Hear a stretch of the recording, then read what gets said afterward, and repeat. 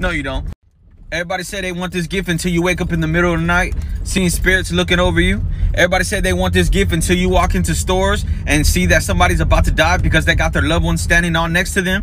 And then everybody want to be like, I wish I could talk to spirits. You don't want to talk to spirits because they're desperate for help. They gonna bug the fuck out of you. Yeah, that shit real, man.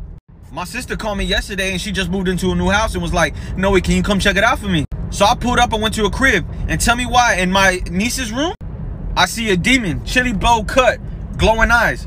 And I said, Crystal, I'm gonna have to clean your house. I recorded the whole thing and I got some badass footage.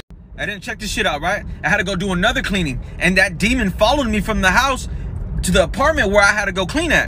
I felt like somebody was watching me. I snapped the pic and you see the glowing eyes right in front of me. My sister called me this morning and said, damn, you know what? I don't even feel crazy in this house no more. And she said she finally slept. More to the story, having that gift ain't fun, bro.